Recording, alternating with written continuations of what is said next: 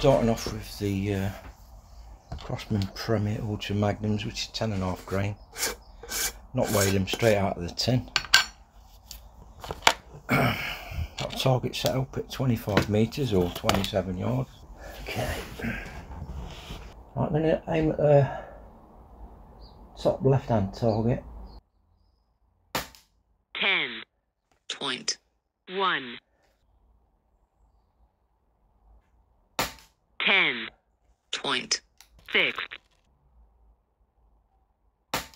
10.3. Okay then, so that's between about a 4 centimetre drop. So on the scope in mil dots, 100 yards it's 1 centimetre per click, 2 centimetres at 50. So we have 3 clicks, so 3 4s are 12. Okay, see where we are. Same target. 10.1 10. Okay, I'm going to come down 2 clicks.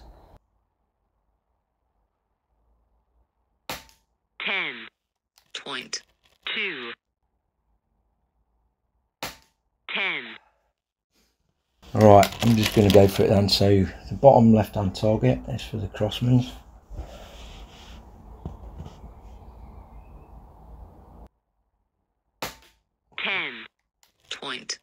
.1 9.8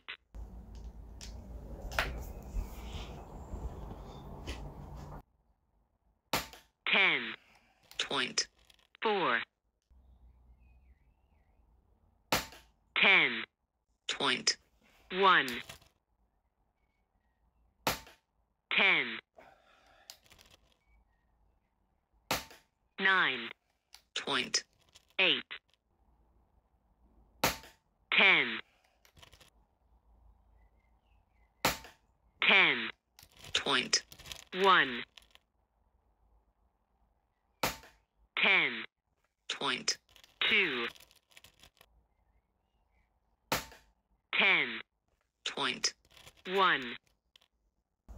So more or less getting 10mm groups at 25 with the Crossman heavies. 10.1 And the last one will be at the spinner to the left of the target. 10.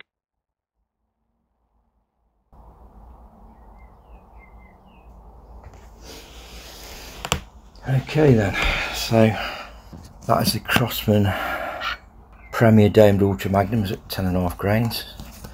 And they can't be fitting the barrel that well, which is producing 10 foot-pounds on most of the shots, or 10.1. So it's an average of 10.1 foot-pounds. I have 10.6.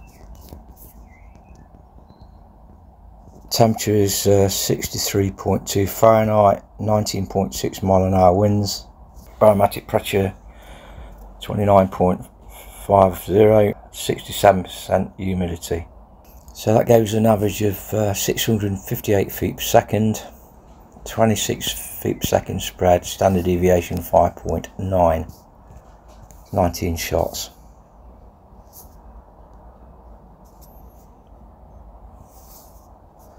So up next we're going to try the BSA Max. They weigh 10.49 grains. Now a lot of this will depend on how well the pellets fit the barrel. It's not just about accuracy, it's about consistency of the pellet. So the shape of the pellet, the weight of the pellet will all make a difference. Okay then, so up next the BSA Max at 10.49 grains.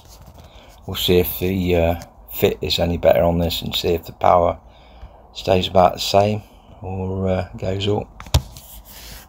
Put the BSA Max in now. It's quite a chunky looking pellet actually. Okay, as before, I'll be shooting, start off with at the upper target. 649. What I didn't do is get rid of all the shots beforehand. So we'll start again. Okay then, same shot. 457. Right, I'll be doing it backwards round then. I'll go at the lower target and use the upper target because that's really buggered up the apple cart. 647.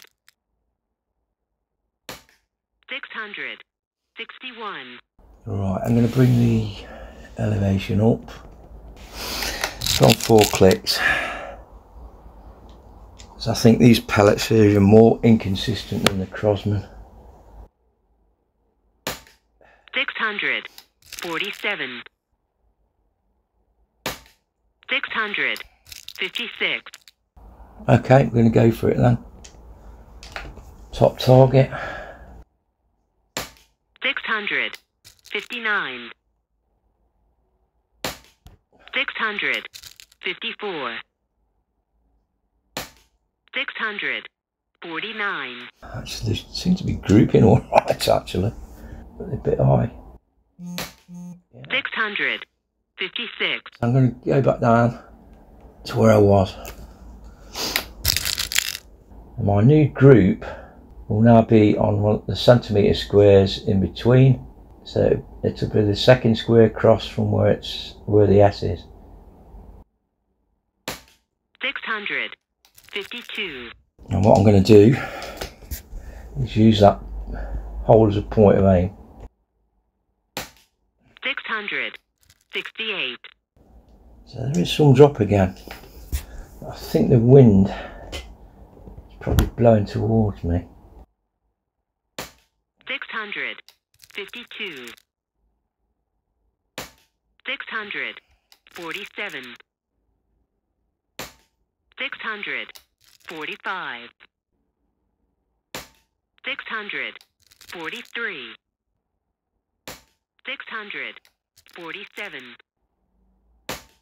656.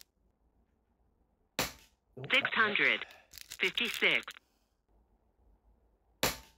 645. Last one. 652.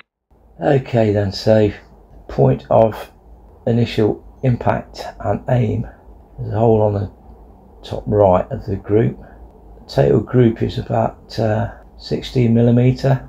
5p piece is 18mm, so it's still under a 5p piece at 25 metres or 27 yards. But if you look at the Crosman down into the left, if you discount the shot that went low and the one that pulled to the left, they're all within a 9 or 10mm, well I'd say 9mm, so it's torn towards the top.